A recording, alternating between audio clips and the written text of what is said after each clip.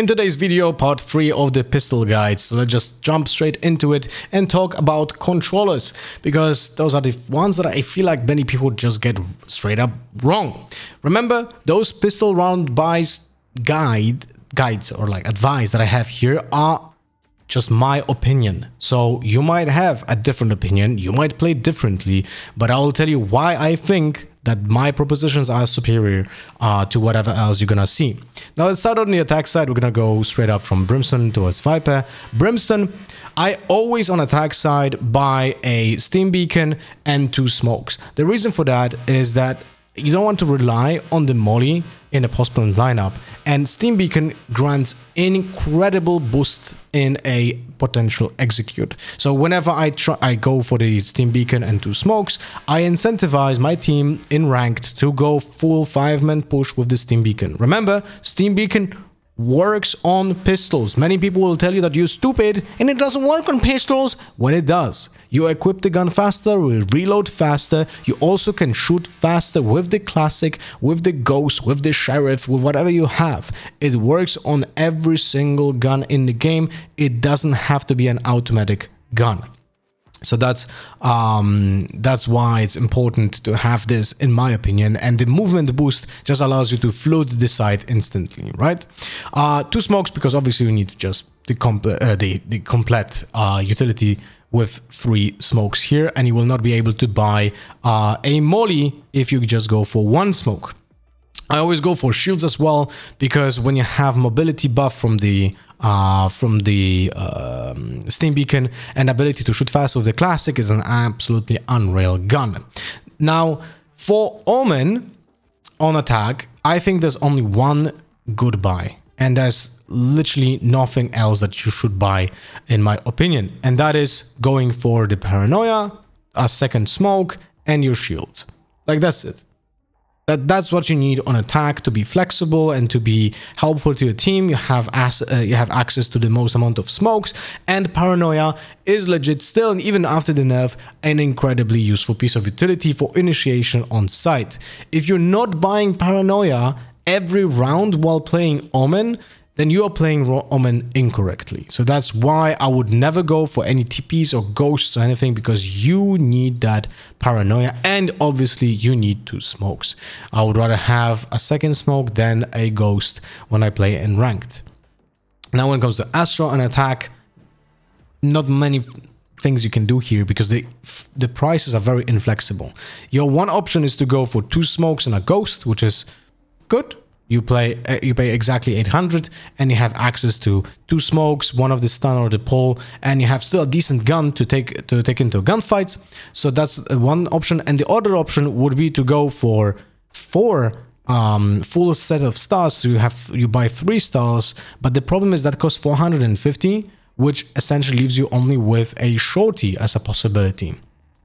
So unless you're gonna try to do a smoke train and just woke up somewhere with a shorty, I don't think that's a good buy.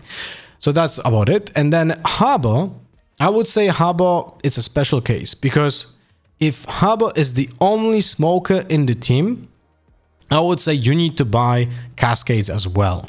So you buy Cove, you buy shields otherwise, and if you are the only smoker in the team on attack, then I would argue you don't buy shields, you just go for the 2 Cascades and the Cove, so you have a full set of utility. Unfortunately, that makes you really weak when it comes to gunfights, and that is a big problem, right? But you're also playing Harbor, which is a big problem in itself, and if you're solo smoking as Harbor, well, good luck then. So try not to be a solo smoker on any map as a Harbor. Otherwise, if you have another smoker with you, Cove and a shields is good enough for you to be reliable in the pistol round and make the team easier to plant, right? Make the team easier to plant because of the Cove. Now, when it comes to Viper, only in my eyes, there's only one way you can play Viper on pistol round, because it's perfectly, let's say, fitting the 800 cash, and that's you buy shields, snakebite, and the orb.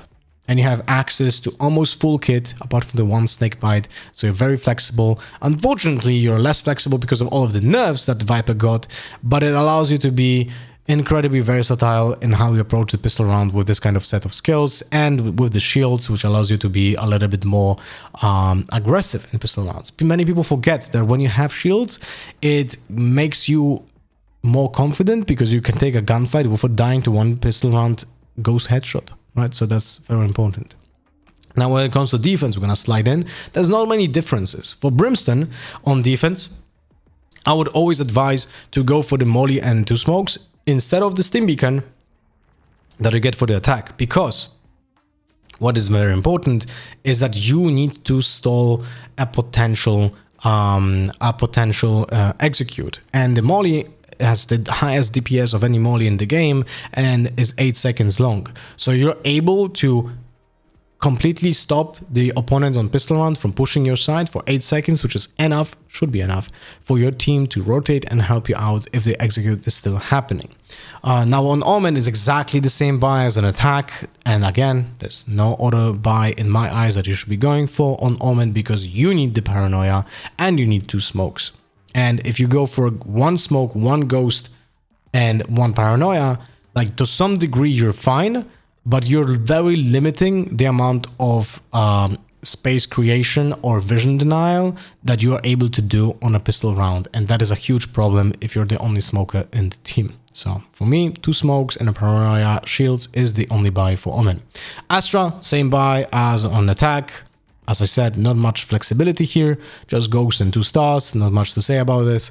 And then Harbor, I would say on defense, even if you're the only smoker in the team, buying the cascades is not really that important because they have very limited range, so you can't really help your team like in a meaningful way.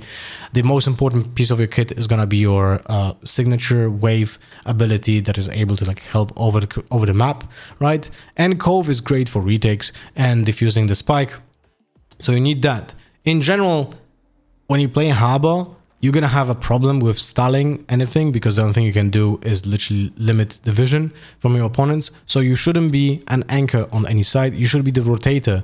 So even on pistol defense, you should probably not just stay on a side, you should be the one that is very flexible on the map and just runs left, right, or just straight up plays a potential retake with your teammates, because that's how important is your Cove.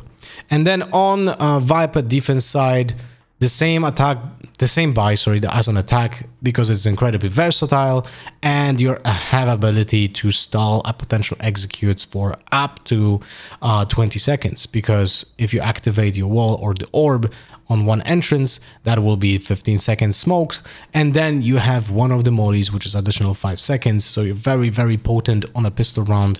And also remember that people kinda are not scared anymore of pushing a Viper wall, which is great, because that will allow you to get more kills. So think about it this way, you have easy access to kills and you don't need a ghost, because the DK damage from the wall or the orb makes a classic headshot lethal anyway, unless one has small shields, but not many people do.